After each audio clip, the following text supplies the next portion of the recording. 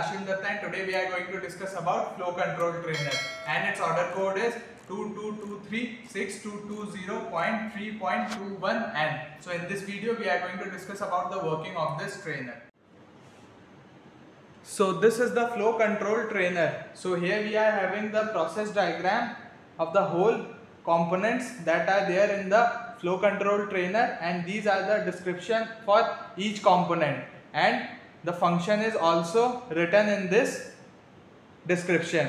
And at first we are having this controlled system, at second we are having the measuring element, and everything is explained on the description section. And this is the pump on off switch, and this is the mains on off switch.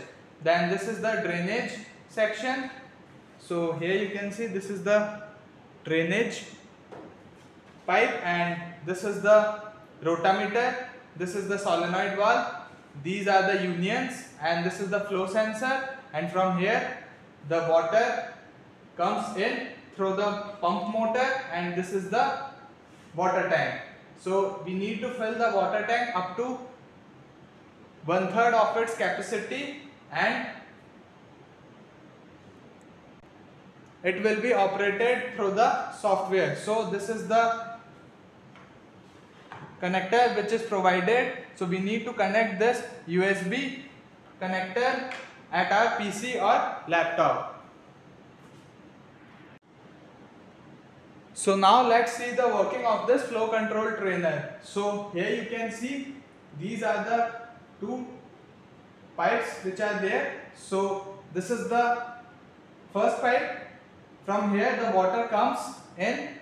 When the trainer is on, the pump will supply the water through this pipe, and it will move from this section. And from the rotameter there is that pipe which is connected, the one end of the pipe is connected at the rotameter, and the other end should be go inside this water tank.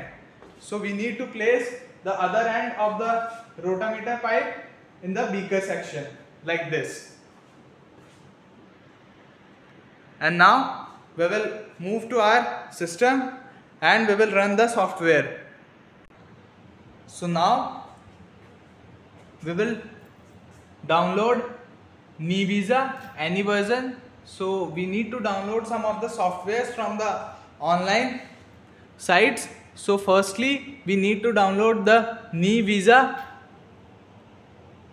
APK from Google, and we can download any version of NeVisa. And then we need to download LabVIEW version 2022-32-bit. So this is the LabVIEW, and we need to download it from Google only, and this is the APK, and then we need to install it. So this is the LabVIEW 2020 version 32-bit.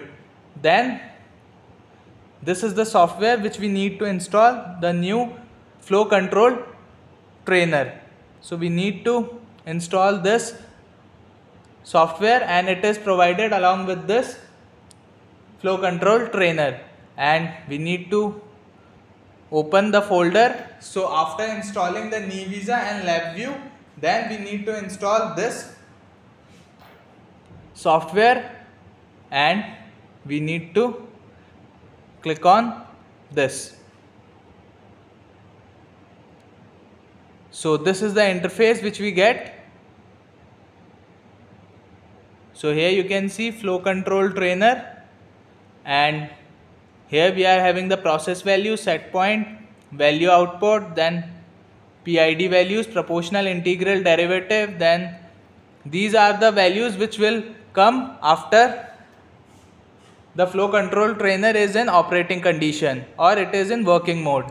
And from here we need to provide the desired value. So here we need to provide the desired set point. So from here only we can provide the values, and after that we need to click on this update, so that these values will be updated here, like the proportional value, the integral value, and the derivative value. That is, the PID values will be given from here, and then we need to click on update, and then it will reflect on this section. And we also need to provide the desired set point, and this is the cursor for press to on off pump. So from here we need to press this stop button or start button so that the pump will start or stop. And from here we need to give the pump input. So initially it is 50, we can vary up to 60, 70 or 80.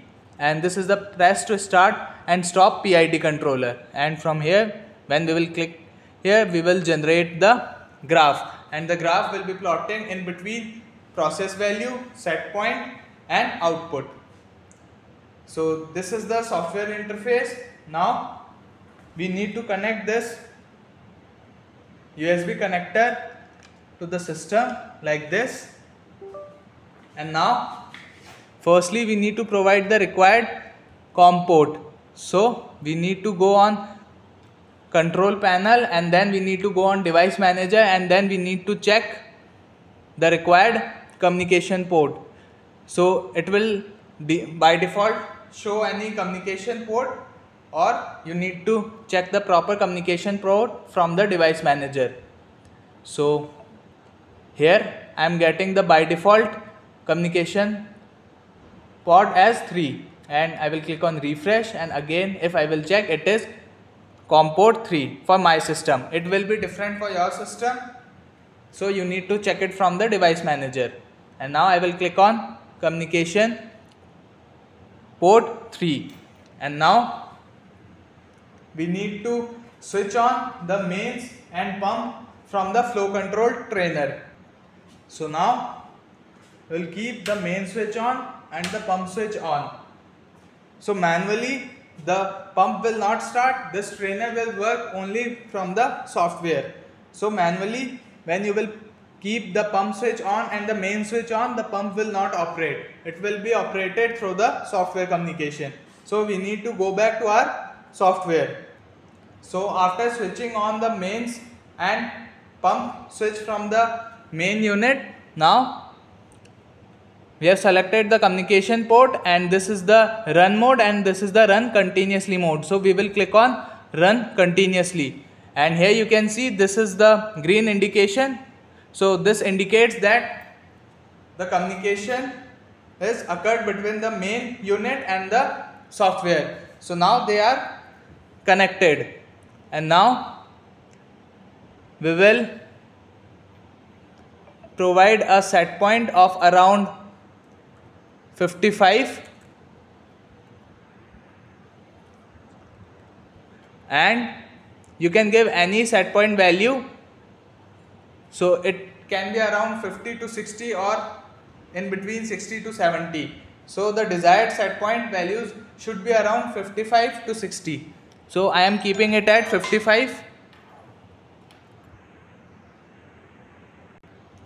So after giving the desired set point value as 55, now we will click on update and we will switch on the pump. So we will run the pump at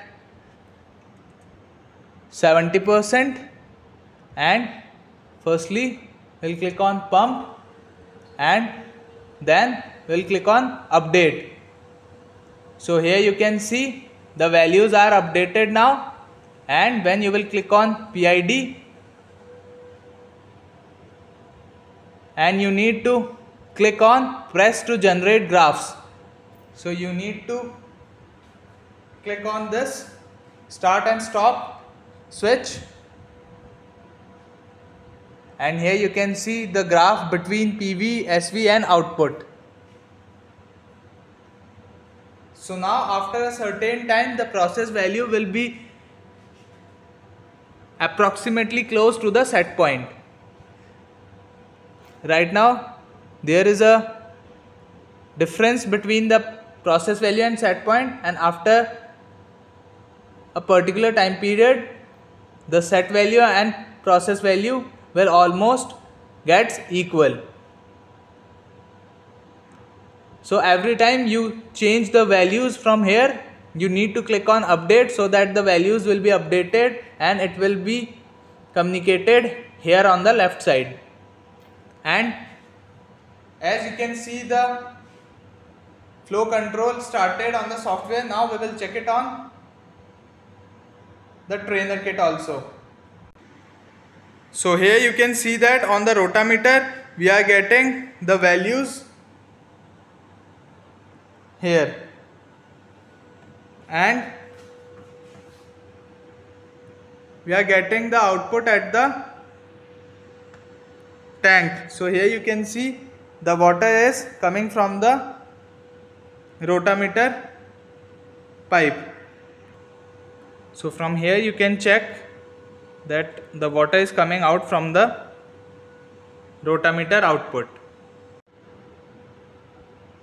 So now I have kept the process value at 70 and I have set the desired set point at 70. So now the PID controller is maintaining the value which we have provided at set point, which is 70. So here you can see, as I have provided desired set value as 70, so it is reflected here also as 70, and the process value which is maintained at 70, and you can check the valve output from here. So this is the valve output which we are getting, and I have set the pump input at 60%. And we can observe the graph from here, and you can export these values to Excel. So when you will right click it on, and when you will go to export option, then you can export the data into the Excel sheet.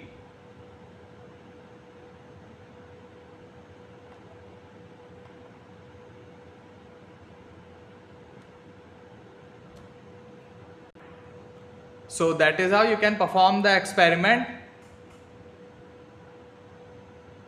on this flow control trainer. So now you can change the set point values according to your requirement, and then you can see the PID controller working, like it will maintain the process value. So right now it is maintained at 70 as you can see here, and the valve output is 4.6, and we are getting the graph here, and we are having the pump input as 60%. So that is how this flow control trainer works. So that's all the demonstration from my side. If you have any query regarding this trainer, you can contact our Tesca Global website. You can find the link in the description. For more information, go through the manual. Thank you for watching this video. If you like this video, like, share and subscribe to our channel.